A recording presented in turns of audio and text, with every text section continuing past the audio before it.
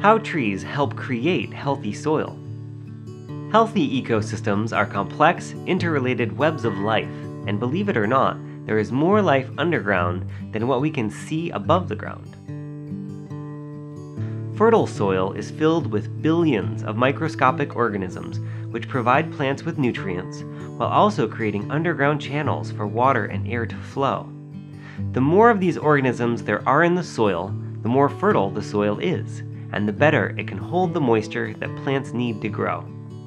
Here are the top 5 ways that trees help feed, protect, and rapidly increase the populations of these organisms, and therefore the health and fertility of the soil. Trees feed the living soil. Trees attract and help build large populations of microorganisms in the soil by sending carbon sugars out through their roots. These tiny helpers eat the sugars and give the trees exactly the minerals they require in return.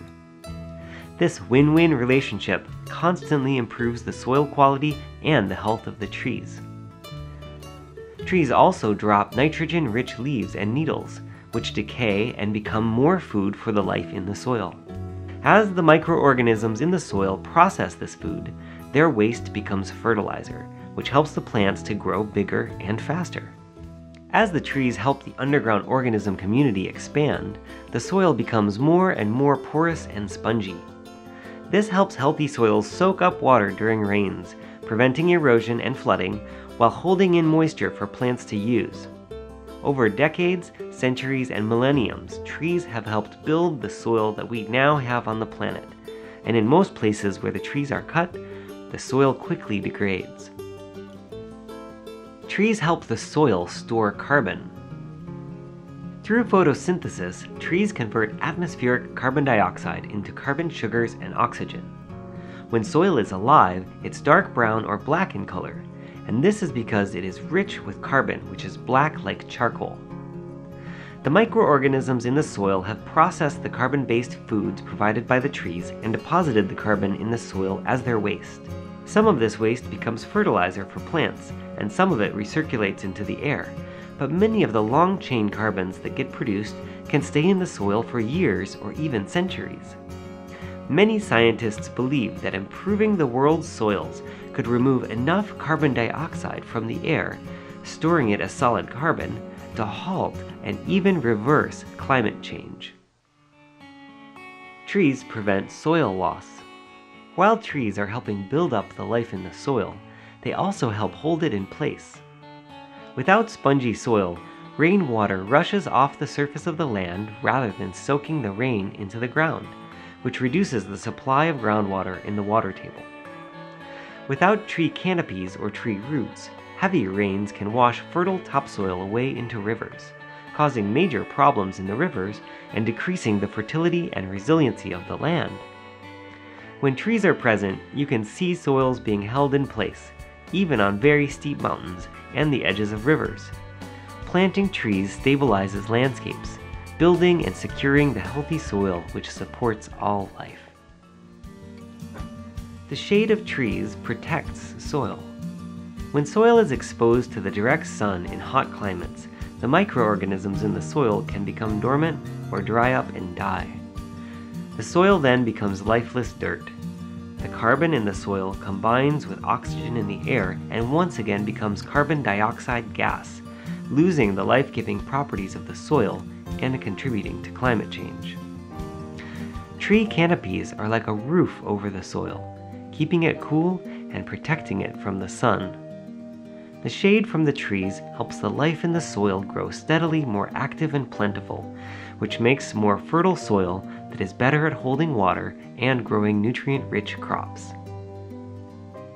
Trees can rebuild degraded soil. Even when the soil is very dry and damaged, there are some tree species that can still thrive in it. These are called pioneer species or fertilizer trees. For instance, drought-resistant moringa can grow up to 15 feet in 1 year, even in depleted soil, breaking up the hard, dry dirt and attracting soil microorganisms, which reboots the ecosystem. The tree's nitrogen-rich leaves continuously drop on the ground and become compost that begins regenerating the soil.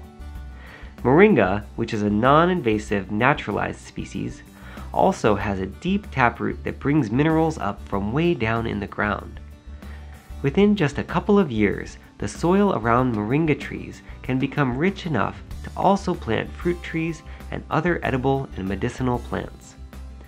In as little as 4 years, an area that was becoming desert-like can instead become a food and resource-rich forest garden. Tree planting could be the most effective way to restore our planet's topsoil. At the A Tree a Day campaign, we see planting massive amounts of trees as the most affordable, practical, and multi-benefit opportunity to rebuild the world's topsoil while restoring degraded areas of our planet that were once covered in vegetation.